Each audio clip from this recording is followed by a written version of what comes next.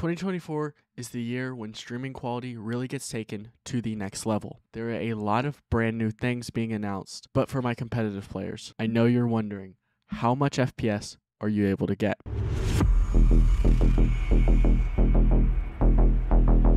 Hey guys, what's going on? It's Chamber here, and we're going to be taking a deep dive into brand new AV1 encoding for your streams. We're going to be taking a look at quality compared to past encoders, as well as seeing how much FPS you get. AV1 streaming is not out yet for Twitch. YouTube actually does allow it already. Kick, they don't care. But we're going to be comparing it against highest quality AV1 versus H.264, X264, as well as QuickSync iGPU encoding. We're going to be seeing what the quality looks like as well as the FPS in two games. Two very popular games on Twitch already. This is a video I've always been interested in. Earlier this year, Twitch announced AV1 encoding that will be coming very soon, as well as a couple other features that will be important, but not really for stream quality at the highest, but maybe for the lower quality people who have to turn down the quality from highest source to probably like 720p, 480p. AV1 encoding is available on all brand new GPUs. So if you have an Intel Arc card, you have access to AV1. I actually have been using it for years through Intel Arc. You have it on all 40 series graphics cards. I've been using my 4090 to record AV1 for the past 6 months. And then AMD 7000 series have access to encode AV1 as well. Looking back, you can go use the 3000 series to decode, as well as the 6000 series from AMD. What that means is, like, let's say you have a video on YouTube that's AV1, you can decode it and actually watch it through your GPU. Sadly, though, you will need a pretty modern graphics card to be able to encode and take use of these new settings, though. But still, obviously, this will be looking at the future. If anyone's upgrading, this is going to be like settings you can use. What kind of settings did we use? I was playing the game at 1440p, unlimited FPS, competitive settings in both Call of Duty Modern Warfare 3 / Warzone and Fortnite. This was using a replay so that we could get the exact same scenario every single time. Everything was captured using CapFrameX. The streams were running at 8000 bitrate, so the highest bitrate you can run, 1080p. With optimized settings. Shout out to Zaymar, StreamFX. He knows how to make streaming quality look good, as well as the PC used is my top of the line 13900K 4090 max overclocked 7800 megahertz 32GB of RAM. For anyone interested in RAM, I actually did not run out of RAM at all, no matter what streaming settings I was used. If I really was using maybe more advanced streaming settings, I could use something like my 48GB sticks here, which I've used before and run at about 7600 on this board and CPU combo. Speaking of motherboard, if you want to have access to your integrated graphics, you are going to need, first of all, a K or a KS CPU. Any F SKUs will not have the integrated graphics, so you are missing that. As well as you need to make sure that your motherboard has access to the iGPU. Best way to just know if it does have access to the iGPU, does your motherboard have HDMI or display ports on the back? But I want to start off by looking straight off just at the quality itself, because your FPS might be high, but if your viewers can't tell what's going on, it's not worth it. Using the Call of Duty Modern Warfare 3 benchmark map, we were able to get a pretty good comparison of all the quality. One thing I just want you to know, I just want you to take a look at, honestly, QuickSync video doesn't look the best. It's really blocky, I noticed, even at that 8000 bitrate. It just doesn't have the strength to really keep up. AV1 by far looks the best. It looks the most realistic to me, taking a look at it. If you guys are interested, I actually will leave a link below to this comparison through YouTube. Obviously, there's going to be a little bit of compression through YouTube itself, but hey, we'll take a look.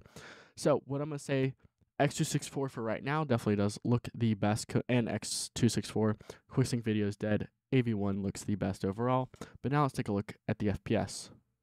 For the benchmark, we're going to start off with Call of Duty Modern Warfare 3. Now, this is the benchmark that we're just taking a look at. Took the numbers from there. And one thing that I want you to know about this benchmark, it is very, very GPU heavy. Even a 4090, I'm GPU bound, which is honestly insane. We need a 5090 soon for this game. But you're getting about 390 FPS in the averages, 330 in the lows, and 301 in the 0.1%. So you want to become as close as possible, especially in the lows. What comes actually as close to the lows is AV1. AV1 is a little bit different than H.264, I believe, in how the way it encodes and the way the encoder works, taking a little bit less strain off the actual GPU itself. And that's why it actually does perform the best, in my opinion, in this scenario. Next to it is X264 slow and quick sync video, which is also H.264. Those two run the best. H.264 through the GPU actually suffers immensely. Once again, this is a really GPU bound scenario. This is why you're going to notice the CPU kind of area really does help. And this is because I have a 24 core CPU, do have hyperthreading disabled, but I'm having those 16 E-cores really kind of take over the CPU encoding processes. You're going to really notice that if you have like a lower core count CPU, or if you have like an AMD CPU which doesn't have the Eve cores, so like for example if you had a 7800 X3D, maybe you'd get lower FPS with X264. I can actually guarantee that you will, and you'd want to use your GPU. But now let's take a look at a really CPU bound title to see more of this example through Fortnite. Fortnite tells us a completely different story. So no OBS, you're getting about 490 FPS, 290 in the lows, and 139 in the 0.1%. For some reason, the 0.1% are actually higher using the GPU scenarios, with AV1 once again kind of coming out ahead. So good job, AV1 here. I really do like AV1 and what it has to offer coming soon. Quick sync video coming in like third place, but I think that quick sync is kind of known as like a jack of all trades, master of none. You're going to notice that in all scenarios, the FPS is going to be pretty high compared to like what you can get with other stuff. Quality is not going to look the best, and there might be something that outperforms it. It's kind of the way I see quick sync. I say if you just want one setting to kind of just like, oh, I don't have to worry about this anymore, quick sync is the way to go. AV1, though, once again, is the quality king. Cannot wait for it to come to Twitch. Definitely signing up for that beta. H.264 does pretty good, actually, as well, too. Fortnite doesn't use a lot of your GPU, even when running the game at 1440p and streaming at 1080p. But this is a very heavily CPU title, and look at how much FPS you lose by streaming using the CPU. I was pegged at 100% usage on the CPU when streaming. If I had hyperthreading enabled, would I be able to get higher FPS? Probably. I can actually guarantee you that. But then also, hyperthreading, in my opinion, really isn't that worth it if you're just gaming, especially when you have other options that'll definitely get you higher FPS than X264 with hyperthreading on. Well, looking at how amazing it looks and how great it performs in both games, I'm very excited for AV1. Definitely something to look forward to, especially if you are a streamer. What I'd recommend for a streamer, get a card that supports AV1. If you're someone who uses dual PCs, get something like an ARC A380 and just throw it in there compared to whatever GPU you have in now. I've done this before.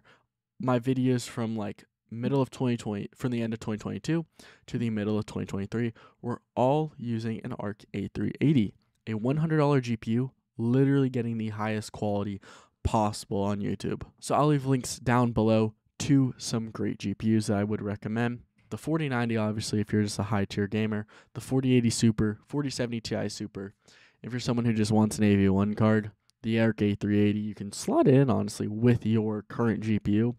Get that working as well. If you like the content, though, hit that like button down below. Subscribe if you feel like supporting me, which honestly is amazing. It allows me to buy a lot more things for the channel, which you'll see coming soon. You can support me using the Discord down below. You can also get my PC optimization service, which will max out your FPS as well as supporting me in the channel. But I will see everyone later. Peace.